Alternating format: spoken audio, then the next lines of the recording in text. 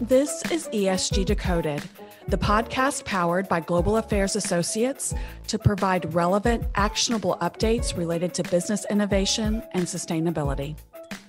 Join Caitlin Allen and Amanda Hsieh of Global Affairs Associates for thoughtful, nuanced conversations with industry leaders that explore the complexities, the risks, and the opportunities connected to all things ESG. I'm Yvonne Harris, a consultant and co-host, and I will be collaborating with Caitlin and Amanda for the discussions that we will present on this podcast. Put simply, ESG is everything that is not on your balance sheet. This leaves room for misunderstanding, oversimplification, and the tendency towards one-size-fits-all perspectives. None of that will happen on this podcast. Enjoy this episode. Welcome back to ESG Decoded. I'm Amanda Hsieh, and today I'm excited to be speaking with Fariyal Khanbabi, the CEO of Dialight Group and also the chairman of the Dialight Foundation. Fariyal is also the 2020 winner of the Silver Stevie Award in the Women of the Year Manufacturing category. Dialight is a world leader in LED industrial lighting technology with millions of LED lights installed around the world. It launched its first LED product 51 years ago and is continuing to innovate in the LED lighting technology space. I'm really excited to be speaking about board diversity and sustainability at a global manufacturer. And Dialight's also listed on the London Stock Exchange, so it's a little bit different perspective than most of our guests. Fariyal, welcome to ESG Decoded. Thank you so much for being on our podcast. Thank you, Amanda. Thanks very much for having me. I wanted to first talk a little bit about your gender balanced board. Board diversity is a big topic in ESG because studies have shown, one, that diverse boards make better decisions, and better decisions can result in better financial performance. I think also just thinking about social impact as well. How can we promote more women and minorities on boards and in leadership positions? So when I learned that Dialight has a gender balanced board, my first question in my head was, okay, how did you achieve this? Well, we are actually, I'm very proud to say, the only gender balanced board on the London Stock Exchange. And actually, we're the only board with a female CEO and a female chairman. So, I mean, that's quite an achievement. I mean, you're absolutely right. There is, many studies have shown that, where you have balance in terms of gender and diversity, companies perform better. I mean, if you just look at the pandemic alone, and you actually look at the countries that have been governed by women, they've tended to fare a little bit better during the COVID crisis than some of the counterparts. I mean, we have strived very hard to have that diversity. I mean, our previous chairman is a great advocate for women. He runs a very large sustainability fund. So, we're very proud to be in this position. But, the board also functions extremely well. It's probably definitely the best functioning board I've had the pleasure of being part of. And we all, come at things from different angles. And I think having those perspectives, not only in terms of male, female, but just the cultural diversity is really important when you're running a global business. What works in the US isn't going to necessarily work in Europe or work in Asia Pac. So we do feel that we are well placed in terms of the decision making for a global company like Dialight. What do you see as the barriers for companies having more diverse board of directors? I think there's still a lot of gender stereotype. And, you almost, I remember very early on in my career, you're almost made to feel that you've got to be more man than woman. And I think that's a really wrong message to give our young women coming up through the ranks, because, you're bringing your perspective as a woman. So you I think as women have more self-awareness. We're probably much harder on ourselves than any males could ever be. But we also come with a lot more humility and empathy. And I think it takes both types to make things work in a board and in a company. And I think there is still those glass ceilings. I think there is still a lot of the old boys network. I mean, and I think other women are not necessarily always supportive of other women. And I think we as women have to support each other to break those glass ceilings. I remember 10, 15 years ago, it was a long time ago, going to a job interview, and the lady that interviewed me said, "Oh, I think your heels are too high." And I thought, you know what?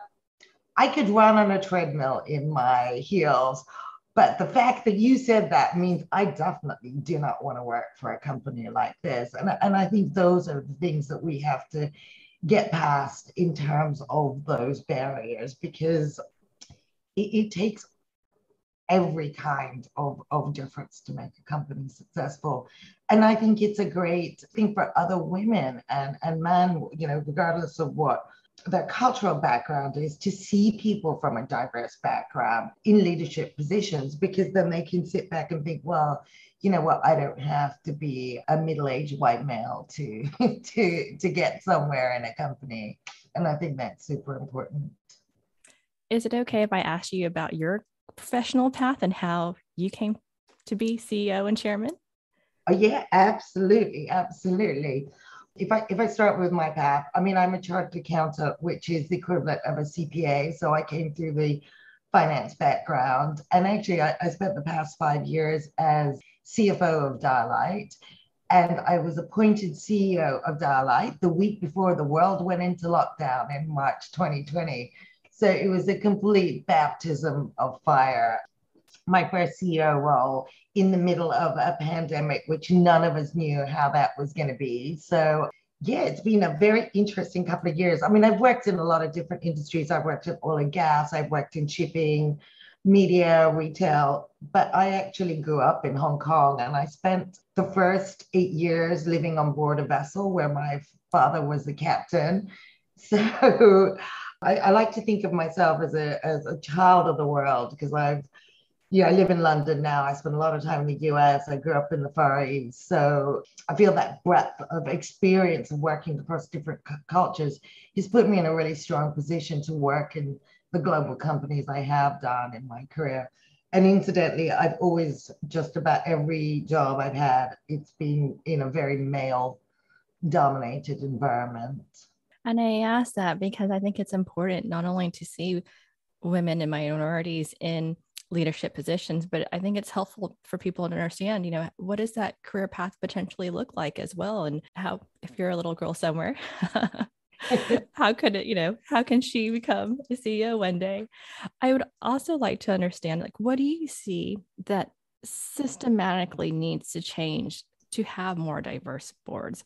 I've heard of different stock exchanges around the world, requiring this for publicly traded companies. That's just one example. What's on top of your mind when you think about how to increase board diversity? I mean, this is something I'm really quite passionate about, because there is different stock exchanges requiring, like recently in the US, where, by a certain time you have to have, 2 females on the board, but actually that isn't what is important. It's actually about changing the mindset. So because I fit unfortunately, the over 50, the women and the ethnic, I get calls a lot to join boards. And first of all, my role at Dialight is really, really busy, so I don't have time. But I don't want to be that tick box that sits on a board because you hit all 3 of those buckets. Whereas we bring our own set of unique, authentic leadership style, and that's what we should be judged on. And I think the mindset has to change. They can't just be, we can't be the token woman that, oh yeah, isn't it great? You've got a woman on the board. Just let's hope she sits in the corner and keeps quiet. The other topic I wanted to kind of pivot to is sustainability at Dialight. Obviously, you've been a leader in LED technology, which we all know is the most efficient lighting technology around. So helping, folks reduce their electricity consumption. And also, I would argue, just more efficient, more safe. And I'm sure you can talk more about that. But I would love to hear also more about sustainability within Dialight. And I learned recently that you have a net zero by 2040 goal. So let's maybe start with there. Tell me more about that goal and why 2040 early. Well, what we're looking to do, I mean, there is a lot of greenwashing going on in a lot of different industries, and we are taking our whole commitment to net zero very, very seriously. And we want to do that by achieving net zero with scope 1, 2, and 3 emissions. So there is, aspects that are inside our control, which we will hit a lot sooner than 2040. But there are other things outside that we can't necessarily control, like how our components come to us, how we deliver to our customers. So that's why we picked 2040, because we want it to include all 3 of the scopes.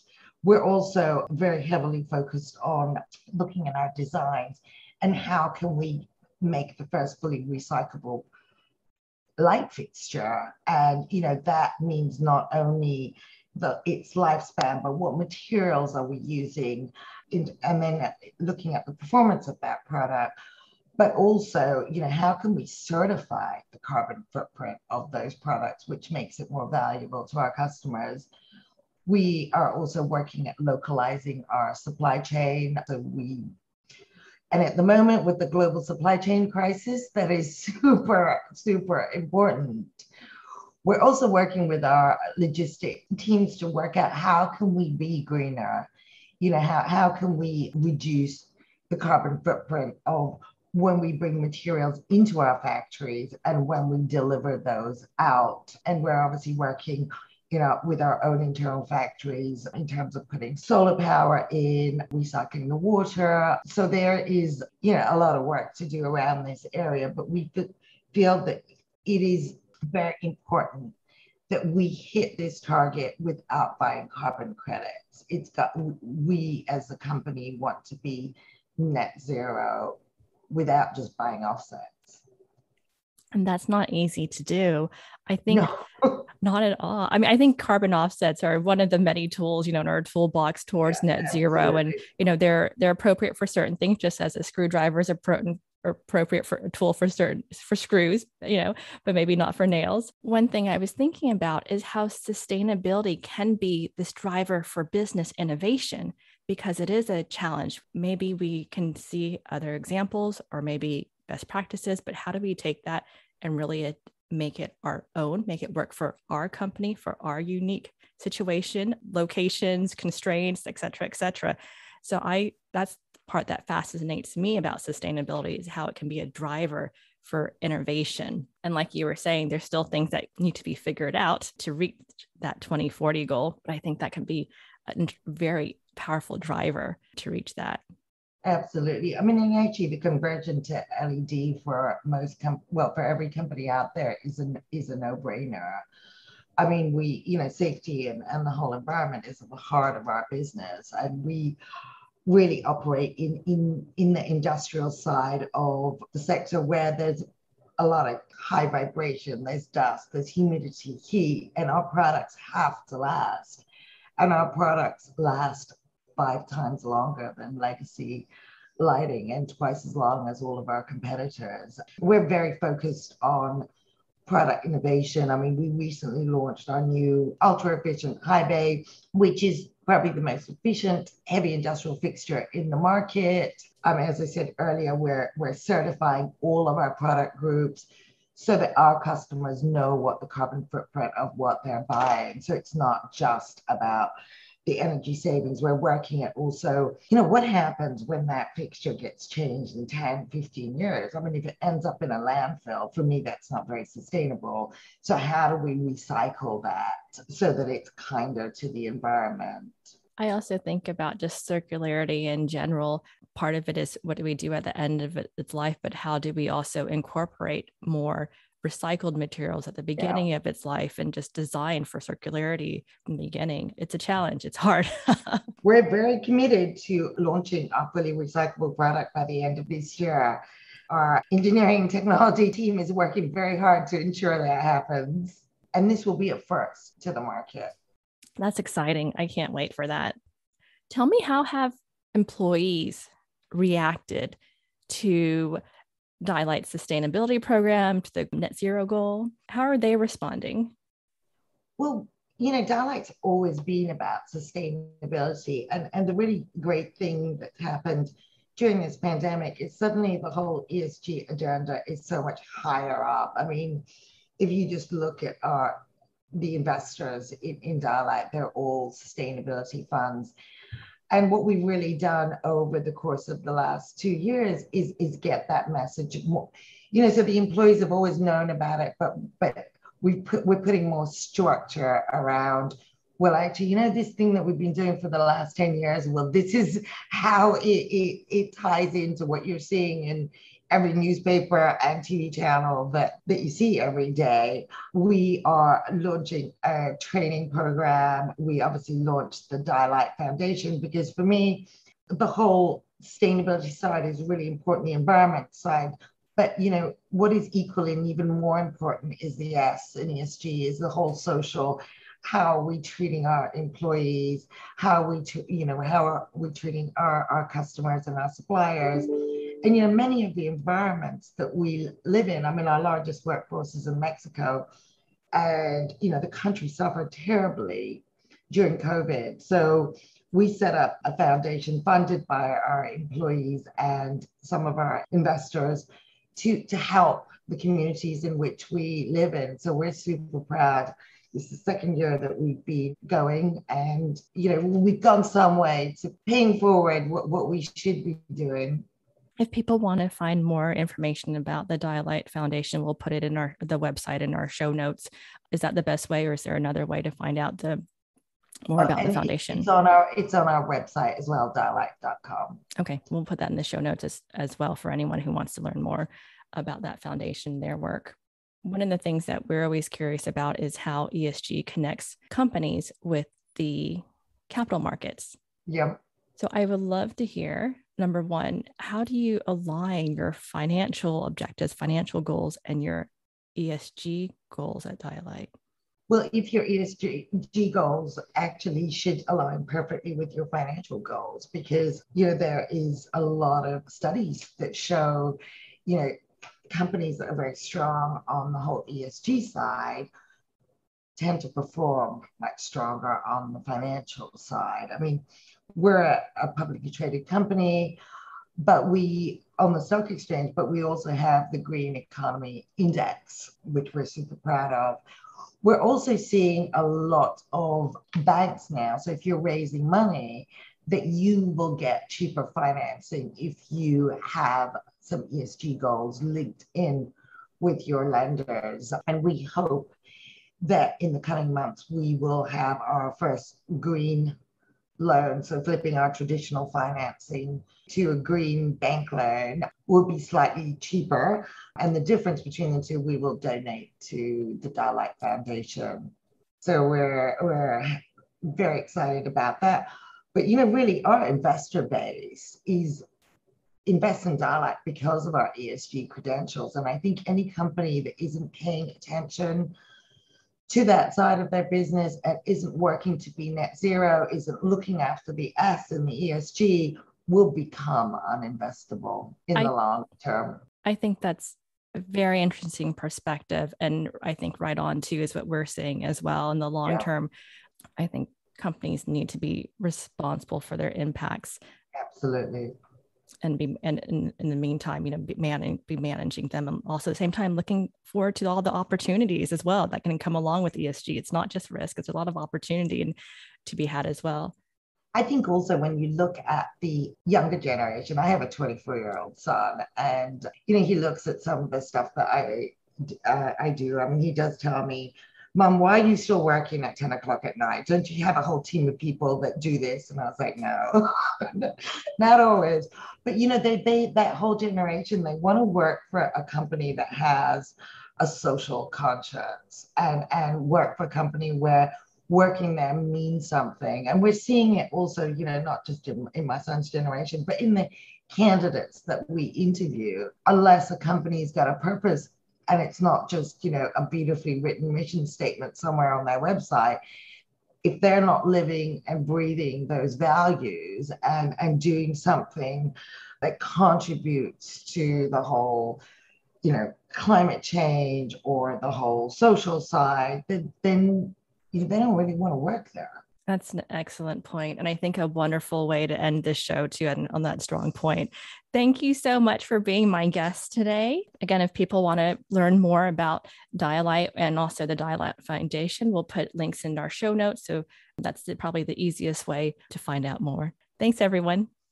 Thanks, Amanda. Thank you for listening to ESG Decoded.